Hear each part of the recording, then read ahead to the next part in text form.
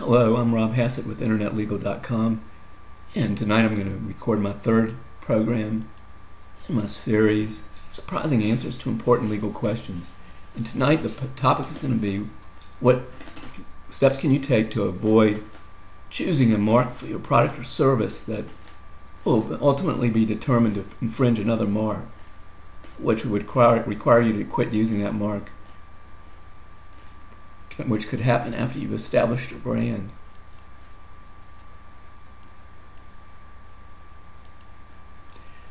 Now, there's 6 things I want you to know before you start running your own search. What I'm going to teach you now is going to be what you need to know to run what we call a preliminary search, which you can do on your own and save some money. But these are the things that I want. Alright, the first thing I want you to know of the 6 things is that if your mark is descriptive, what I'm going to tell you, the rest of this program is not going to help you. If your mark is descriptive either of any aspect of the product or service, like anything can be descriptive or misdescriptive, you can't, it's hard to protect that mark, and the rules are different. Like large cars or small cars, whether the car is small or large, that's descriptive or misdescriptive, which is treated the same way for trademark purposes. So if you have a mark that's descriptive, you either need to replace it, come up with one that's not descriptive, or you need to talk to a trademark lawyer. I want you to know. Now, the test to determine whether what you're picking, what you're choosing is going to be infringing, the test is whether it's likely to cause confusion with the earlier mark. And that is a jury question in most jurisdictions. The jurors go back in the jury room and decide that, but there are certain factors the court will tell the jurors to consider. And I believe the most important ones are, first, the similarity of the marks with respect to any logo design, spelling, meaning, sound, phonetics. If your mark is similar, same or similar, then the next thing you need to check out is whether your mark is competitive or related to the other goods and services of the other mark. If they're competitive products and the marks are similar, you're done. You got to pick a different mark.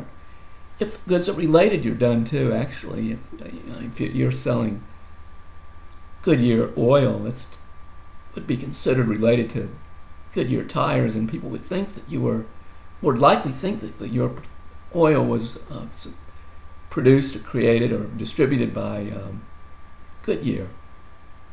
So it would be an infringement. Another thing that we consider are the channels of trade. Are the two products or services sold in the same stores, same parts of the same stores, advertised in the same radio stations, etc.?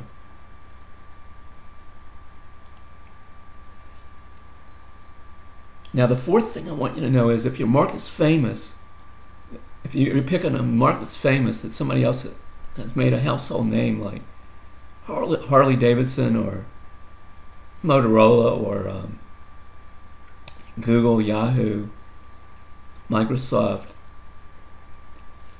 anything like that, you can't use a name that's similar to that or the same as that. It doesn't matter whether you're competitive or whether people would think that you were connected, because that's called not infringement but dilution, and dilution is prohibited also. The fifth thing I want you to know is how you can obtain rights in a mark, because that's important to what you need to do to find out whether someone has a superior right in a mark to yours. Marks can be acquired, rights and marks can be acquired 2 different ways. One is by using the mark in commerce for the area in which you use it. 2 is applying to register in the U.S. Patent and Trademark Office.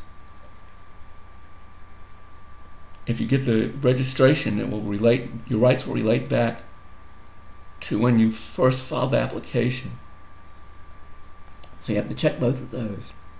Now here's another thing, the sixth thing that I want you to know.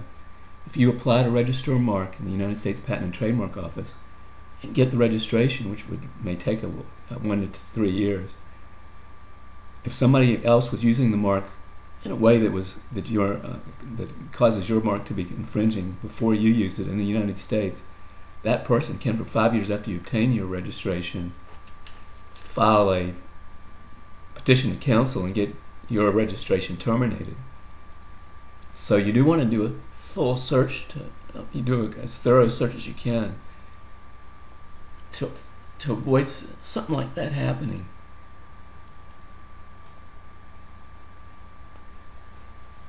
Now, with that all in mind, you should check. These are the two main websites you should check on: the United States Patent and Trademark Office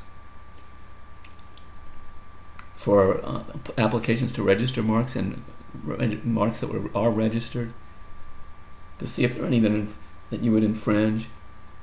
And you should also check on Google for any that are being used in commerce, not registered, but are being used, and which would also be a problem for you. They would have rights prior to yours.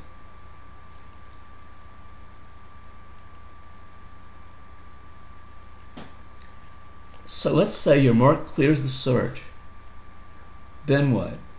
In that case, we highly recommend that you have a full search run by an attorney. And you're saying, well, if you did this great preliminary search, why run a full search and spend the money? Well, you need to do that because the full search that the trademark attorney would use is provided by a service with a big, huge database and artificial intelligence in their software, so they can find words that are similar to yours that are spelled differently, maybe misspelled differently. Now, you're probably wondering, why would you do that preliminary search if you got to do a full search anyway? Well, the reason is you want to try to find anything that's a problem with your preliminary search. By the time you do a full search, you've spent $600 to $1,200 more dollars, and by the time you've done that, if you find a problem, you are back to ground zero. You're back to starting over, and that could get expensive. So if you could have found whatever pops up in a preliminary search, you're going to feel pretty bad if it comes up on a full search. Well, that's all I had today. If you have any questions, feel free to call me or email me. You can find my contact information at my website, internetlegal.com. I hope that what I've done today will help you pick a mark that you can use as a brand and not have any problems with it. Good luck in your venture. Thanks for watching.